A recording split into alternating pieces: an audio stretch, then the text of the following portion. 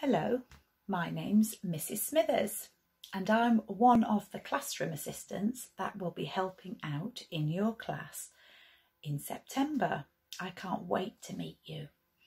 So I'd like to share a story that Mrs. Smithers loves reading. I like all the Julia Donaldson books, but particularly A Squash and a Squeeze. Some of you might already know this story. A Squash and a Squeeze by Julia Donaldson and Axel Scheffler.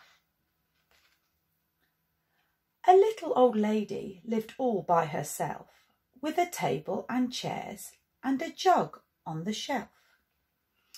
A wise old man heard her grumble and grouse. "There's not enough room in my house. Wise old man, won't you help me, please? My house is a squash and a squeeze." "Take in your hen," said the wise old man. "Take in my hen? What a curious plan." Well, the hen laid an egg on the fireside rug and flapped round the room, knocking over the jug. The little old lady cried, "What shall I do? It's pokey for one and it's tiny for two.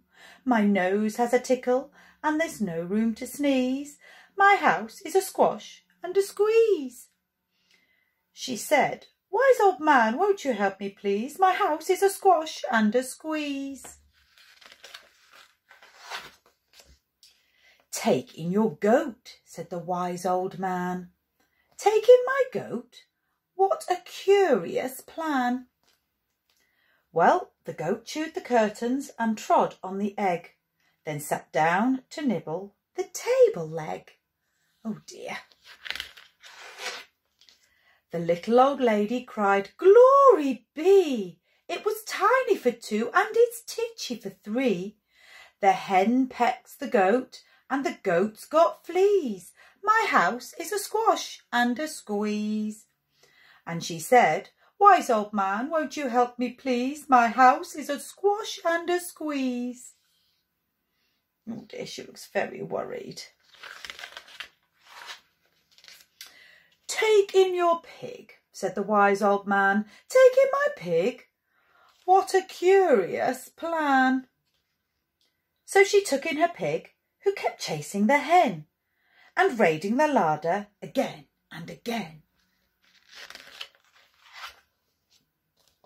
The little old lady cried, "Stop, I implore. It was titchy for three and it's teeny for four.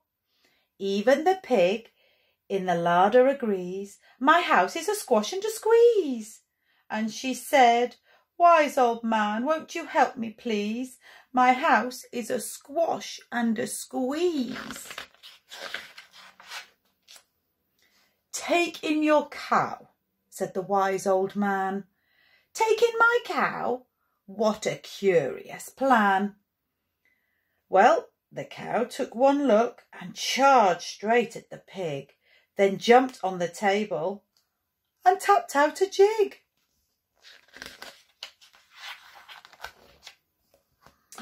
The little old lady cried, "Heavens alive!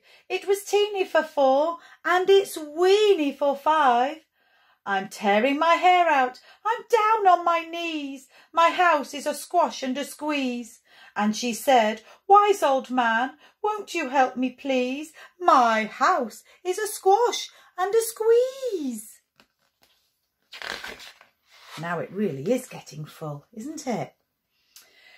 "Take them all out," said the wise old man. "But then I'll be back where I first began." So she opened the window and out flew the hen. "That's better, at least I can sneeze again." She shooed out the goat and she shoved out the pig. My house is beginning to feel pretty big. She huffed and she puffed and she pushed out the cow. "Just look at my house, it's enormous now." "Thank you, old man, for the work you have done. It was weeny for 5. It's gigantic for 1. There's no need to grumble and there's no need to grouse. There's plenty of room in my house. And now she is full of frolics and fiddle-dee-dees. It isn't a squash and it isn't a squeeze. Yes, she's full of frolics and fiddle-dee-dees, as it isn't a squash or a squeeze. Look at that smile. I hope you enjoyed the story, and I'm really looking forward to meeting you in September. Have a lovely holiday. Bye.